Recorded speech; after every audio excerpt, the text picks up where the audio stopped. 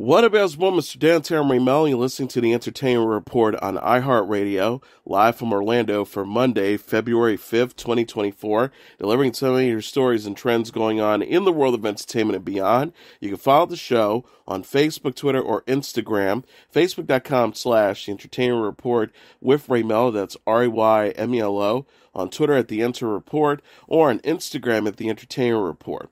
You can listen to the show anytime you want on iHeartRadio. Just go to iHeart.com or your iHeart phone app, search for The Entertainment Report, and it'll take you to the page. I hope everyone had a fantastic weekend. Britain's King Charles III has been diagnosed with cancer, Buckingham Palace announced on Monday. A statement issued by the royal family did not indicate what type of cancer the 75-year-old king has, but specified it as a separate health issue from a prostate procedure he underwent last month. The statement reads, during the king's recent hospital procedure for benign prostate enlargement, a separate issue of concern was noted. Subsequent diagnostic tests have identified a form of cancer. The royal family said Charles has begun a regular schedule of treatments to address the cancer and has been advised to postpone all of his public-facing duties. The 66th annual Grammy Awards in Los Angeles saw Taylor Swift winning Album of the Year for Midnights. The ceremony, hosted by Trevor Noah, ended with Swift accepting the Best Pop Vocal Album award after earlier accepting the award for Best Pop Vocal Album and announcing her next album. Billy Joel took the stage to perform Turn the Lights Back On, his first new song in 30 years, and received a standing ovation from the crowd. He closed the show with an encore performance of You May Be Right. Meryl Streep and her son-in-law Mark Ronson presented the Record of the Year award to Miley Cyrus for Flowers. She performed the song earlier in the evening and also earned the Grammy for Best Pop Solo Performance for the same song. Burna Boy became the first Afrobeats performer to ever take the Grammy Awards stage Sunday night, performing Sitting on the Top of the World alongside Brandy and 21 Savage. The performance was followed by Samara Joy, the 2023 winner of the Grammy for Best New Artist, presenting this year's award to Victoria Monet. Monet earlier collected awards for Best R&B Album for Jaguar 2 and Best Engineered Album in Non-Classical alongside John Kersey, Kyle Mann, Patricio Tizio Pigliapoco, Neil H. Pogue, Todd Robinson, and Colin Leonard. Joni Mitchell earned a standing ovation for her performance of her 1966 song, Both Sides Now. She earlier collected the Best Folk Album Award for Joni Mitchell at Newport Live and a Lifetime Achievement Award. She was followed by Travis Scott with the performance of Fiend with Playboi Carti. Lionel Richie presented the award for Song of the Year to Billie Eilish for What I Was Made For from the film Barbie during Sunday's ceremony. The song also earned Edish the Grammy for Best Song Written for Visual Media. The Dr. Dre Global Impact Award was presented to Jay-Z. Stevie Wonder paid tribute to his longtime friend, the late Tony Bennett, by singing a duet of For Once in My Life alongside a recording of the singer. Wonder then performed The Best Is Yet to Come to kick off the In Memoriam segment, and Annie Lennox took over with the performance of Nothing Compares to You by the late Sinead O'Connor. The memorials continue with John Baptiste and Anna Nesby performing a melody including Bill Withers' songs Ain't No Sunshine and Lean on Me, closing with The Sound of Blackness, Optimistic, in tribute to Clarence Avant, the Black Godfather. Oprah Winfrey then announced Fantasia Barrino paying tribute to Tina Turner with a performance of Proud Mary. U2 performed live from the Las Vegas Globe and presented the award for Best Pop Vocal Album to Taylor Swift for Midnights. Swift announced during her acceptance speech that her next album, The Tortured Poets Department, will be released April 19th. She posted a preview of the album's cover on Instagram. Multiple nominee Olivia Rodrigo performed Vampire, and Lizzo presented the award for Best R&B Song to SZA for Snooze.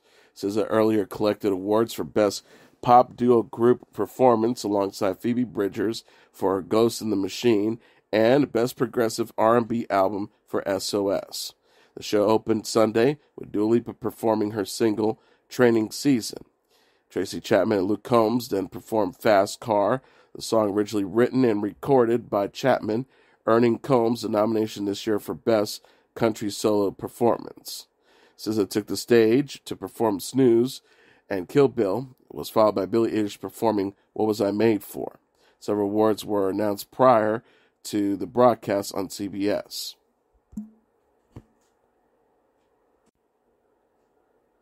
Singer and talk show host Kelly Clarkson brought her 7-year-old son Remington as her guest to the Grammy Awards on Sunday. Clarkson wore a white off-the-shoulder gown, while Remington donned a red tuxedo for the occasion. The child is one of two she shares with her ex-husband, talent manager Brendan Blackstock. They also have a 9-year-old daughter named River. Clarkson and Blackstock were married from 2013 to 2022. In addition to working on her eponymous talk show, Clarkson recently hosted the Rockefeller Center Christmas tree lighting in New York. Musician Michael Render, better known by his stage name Killer Mike, was arrested in L.A. on Sunday following an alleged altercation backstage at the Grammys, where he won 3 awards. The LAPD said in a statement Sunday night that Render was in the process of being released after he was booked for misdemeanor battery. It said on Sunday, February 4th, just after 4 p.m., a male adult was detained and handcuffed for a physical altercation that occurred at the 700 block of Chick Hearn Court. The suspect was placed under arrest and was transported to the LAPD Central Division. The LAPD later identified the suspect as 40-year-old Render. The incident happened at the Los Angeles Crypto.com arena before the start of the 66th Annual Grammy Awards, according to the Hollywood Reporter, which reported that Render was seen in handcuffs being escorted to a security room in the facility.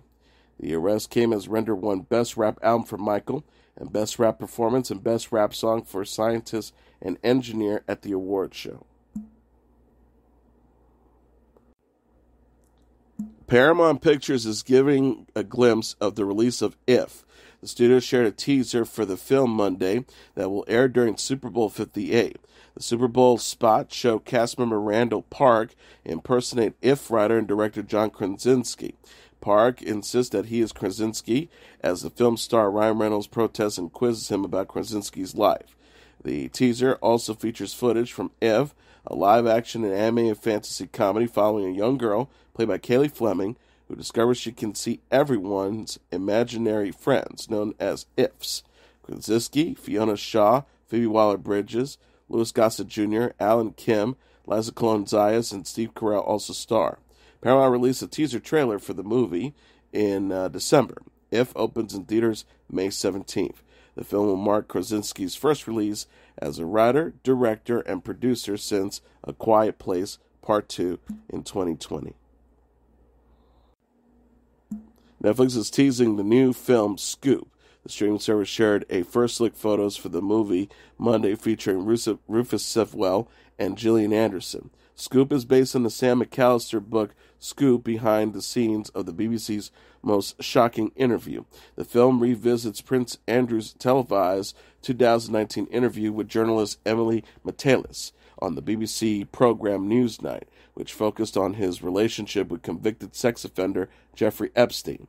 Sewell plays Andrew, the son of Queen Elizabeth II, while Anderson portrays Matalis. The cast also includes Billy Piper, Kelsey Hans, and Connor Swindells.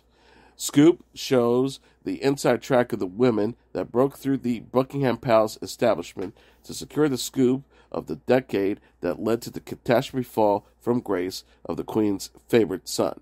The film is written by Peter Moffat and directed by Philip Martin.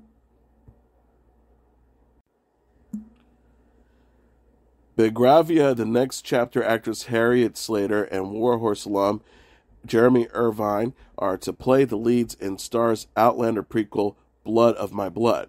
Production is underway in Scotland on the 10-episode first season of the franchise Next Time traveling drama.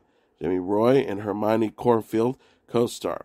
The show will explore the 18th century Scottish lives of Ellen Mackenzie, played by Slater, and Brian Fraser, played by Roy, Jamie's parents, as well as Claire's mother and father, Julia Marston, played by Corfield, and Henry Buickchamp, played by Irvine, who are living in World War I England.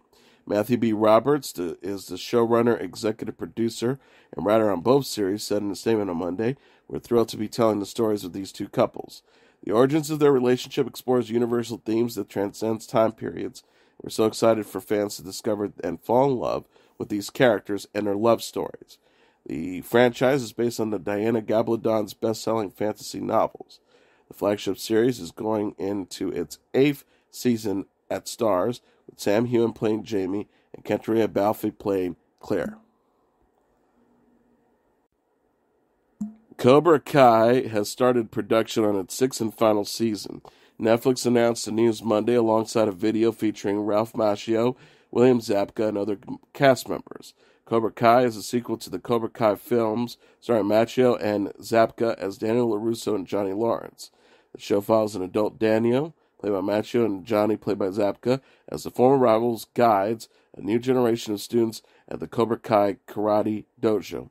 Courtney Hengeler, Oxola Maduena, Tanner Buchanan, Mary Mouser, Jacob Berrant, Martin Cove, Peyton Liz, Valerie Rubio, Thomas Ian Griffin, and Dallas Dupree Young also star.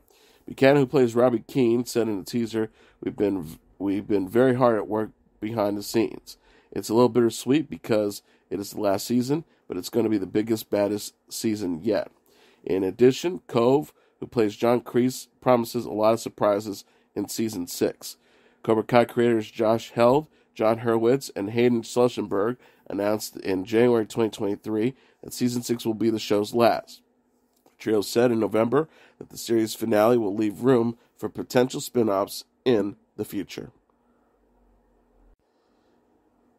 Kandi Burruss is leaving Real Housewives of Atlanta after 14 seasons.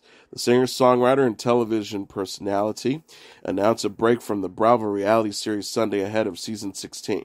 Burruss was attending the Grammy Awards when she discussed her future with Real Housewives of Atlanta with Variety's Mark McCallum on the red carpet. Burruss says, I'm not really keeping up right now. I decided I'm not coming back this year. It's been 14 seasons, and they allowed us to sit around for a little too long.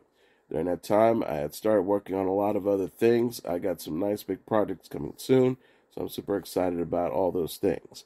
She also added, but it's not just that. It's just like after you really have time to think, and a friend of mine was like, why you keep doing it? And I was like, well, I think because I've just been doing it so long, it feels weird to think not to do it. So I was just like, you know what? I'm going to take a break. I'm going to take a moment. I'm not coming back this year.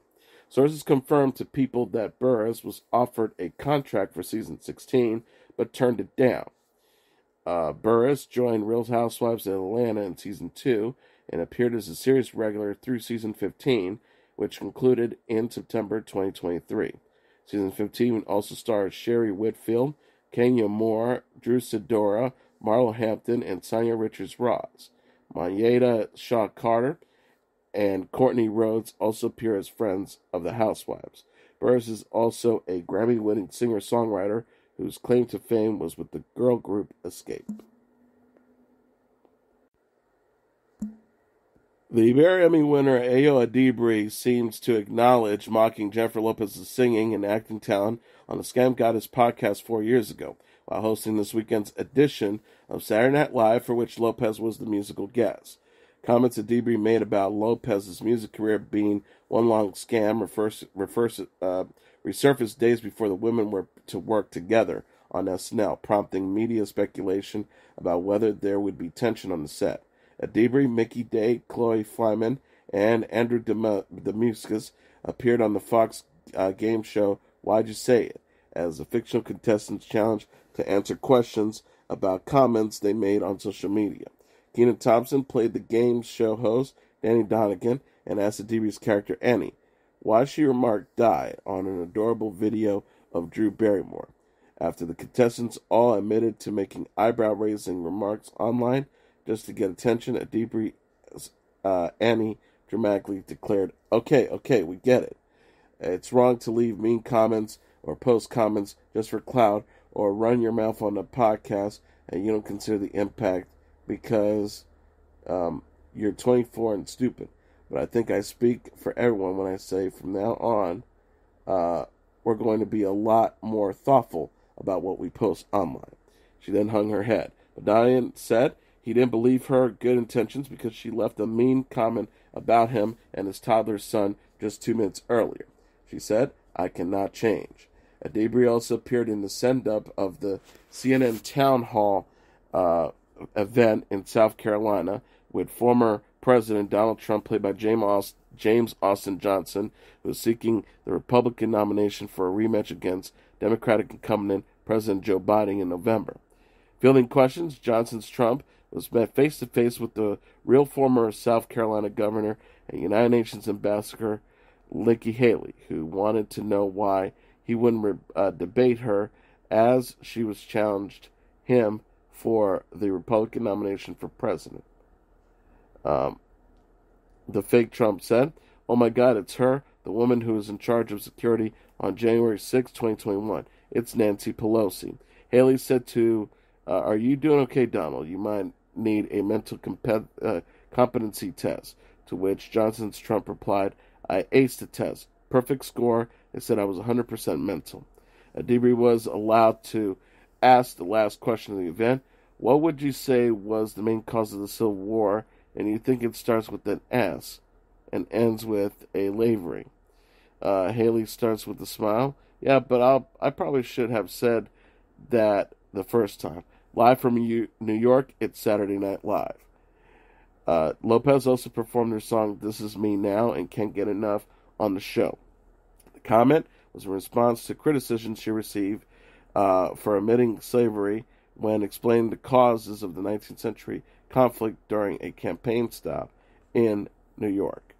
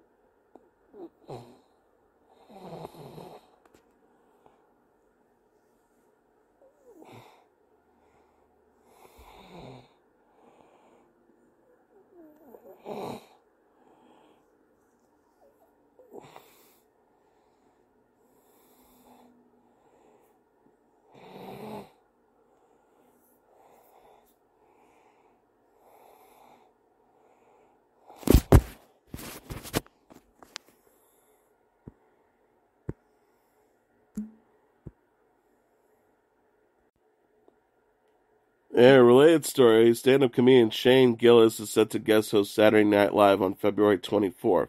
Bud Light also announced last week a new partnership with Gillis, who has headlined the hit Netflix special Shane Gillis' Beautiful Dogs. He had been hired as a cast member for season 45 of the sketch comedy show, then was fired in late 2019 before the season began, as videos of him making jokes about race and sexuality were circulating online. The show's rep said in a statement, "After talking with Shane Gillis, we have decided that he will not be joining SNL." Gillis responded with his own statement on Twitter, now X, "I'm a comedian who was funny enough to get SNL. That cannot be taken away." Rapper 21 Savage, whose album American Dream has topped Billboard's 200 chart for the past 2 weeks, will be the musical guest for the February 24th episode of SNL. Cara Delevingne will make her West End debut in the spring. The model and actress will play Sally Bowles in a production of the musical Cabaret. Delevingne will replace singer and rapper Self-Esteem, who is scheduled to give her final performance March 9th. Delevingne will mark her debut March 11th at the Kit Kat Club at Playhouse Theatre in London and perform through June 1st. Luke Treadway will play the MC. Cabaret featured music by John Cantor and lyrics by Frank Ebb, and a book by Joe Mastroff. The musical originally opened on Broadway in 1966 and was adapted as a 1972 film starring Liza Minnelli. Jill Halfworth, Judi Dench, Natasha Richardson, Michelle Williams, and other stars have played Sally on stage productions throughout the years. Delevingne said, "There are no words to explain the excitement I have to return home to make my stage debut in such an iconic role. I'm so inspired by the brilliant actors who have played Sally in the past productions around the world, and in this one in the West End, I cannot wait to be part of this brilliant cast members and crew." As an actress, Delevingne is known for playing Enchantress on Suicide Squad. She also starred in the series Carnival Row, Only Murders in the Building, and American Horror Story Delicate. Sam Waterston is leaving Law & Order after more than 400 episodes, NBC confirmed. Waterston has played the District Attorney Jack McCoy since 1994, and his last episode will air February 22nd. Scandal and Ghost alum Tony Goldwyn will be the new District Attorney on the show, which co-stars Hugh Dancy, Cameron Manheim, Odelia Halevi, Kandi Burruss, and Reed Scott. Waterston said in a statement Friday, "It's been a pleasure to talk directly like this to the backbone of Law & Order's absolutely amazing audience. The time has come for me to move on and take Jack McCoy with me. There is sadness in leaving, but I'm just too curious about what's next." As an actor doesn't want to let himself get too comfortable, I'm more grateful to you than I can say. Law & Order is continuing an amazing long run along with its astounding comeback. It's all thanks to you and to Dick Wolf for whose vision, patience, perseverance, and unique combination of creative and business talents, none of this would have happened. I feel very blessed. I hope to see you all on the flip side. In a passing to report, Aston Barrett, nicknamed Family Man, who was the longtime bass player for Bob Marley and the Wailers, has died. He was 76. He died at his home in Miami, Florida. From 1972 all the way up to Bob Marley's death in 1981, he and his brother, the late Carlton Barrett, were the rhythm section of Bob Marley and the Wailers, and their rhythm section revolutionized modern-day reggae. Barrett was 76. 21 Savage's American Dream is the #1 album in the U.S. for a second weekend. Coming in number 2 on the Billboard 200 charts dated Saturday is Morgan Wallen's One Thing at a Time, followed by Drake's For All the Dogs at number 3, Green Day's Saviors at number 4, and Noah Kahan's Stick Season at number 5. Running at the top tier are Taylor Swift's 1989, Taylor's Version number 6, SZA's SOS at number 7, Nicki Minaj, Pink Friday 2 at number 8, Zach Bryan's self-titled record at number 9, and Swift's Lover at number 10. And finally, the Bryce Dallas Howard Sam Rockwell action movie Argylle is #1 in North America, earning $18 million in receipts this weekend, BoxOfficeMojo.com announced on Sunday. Coming in number 2 is The Chosen Season 4, Episodes 1 through 3, with $6 million, followed by The Beekeeper, number 3, with $5.3 million, Wonka, number 4, with $4.8 million, and Migration, at number 5, with $4.1 million. Right at the top tier are Mean Girls at number 6, with $4 million, Anyone But You at number 7, with $3.5 million, American Fiction, number 8, with $2.3 million, Poor Thing at number 9, with $2.1 million, and Aquaman and the Lost Kingdom at number 10 with $2 million. And as your entertainment report for Monday, February 5th, 2024, I'm your host, Mr. Downtown Ray Melo. I'll be back tomorrow to deliver some major stories and trends going on in the world of entertainment and beyond. You can follow the show on Facebook, Twitter, or Instagram, facebook.com/The Entertainment Report with Ray Melo, that's RAYMELO, on Twitter at The Enter Report, or on Instagram at The Entertainment Report. You listen to this episode or any previous episodes of The Entertainment Report anytime you want on iHeartRadio. Just go to iHeart.com or your iHeart phone app, search for The Entertainment Report, and it'll take you to the page. Good night, and God bless you white.